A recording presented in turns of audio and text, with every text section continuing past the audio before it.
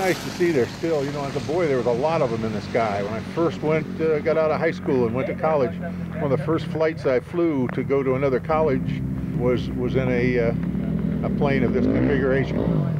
And that was 1962, 61, 62. Most of the smaller airplanes we use up here have been flying for decades, many of them for 50 or 60 years. With the rough conditions Alaska dishes out, why are old planes still the staple of remote travel?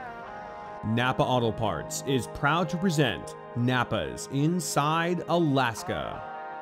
I'll tell you about this. When I was talking about vintage airplanes, it goes back as far as I do, or maybe a little further than I do.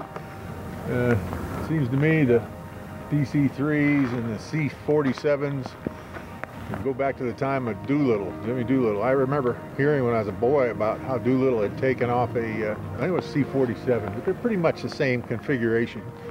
As a test pilot, he had taken one off with a full load on it, you know, which was, he could land with one engine, but after he landed with one engine testing it, then he went ahead and took off with it with one engine and a full load on, which means that's a heck of an airplane.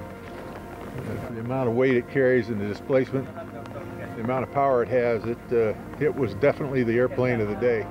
Planes like the DC-3, the de Havilland Beaver and Otter, and of course the Super Cub are well suited for Alaska's conditions because of their simple, rugged construction. Their practical designs have been proven over time.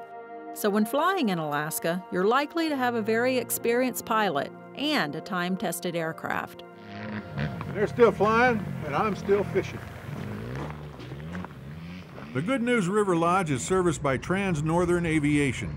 For reservations, call 907-245-1879 or go to transnorthern.com.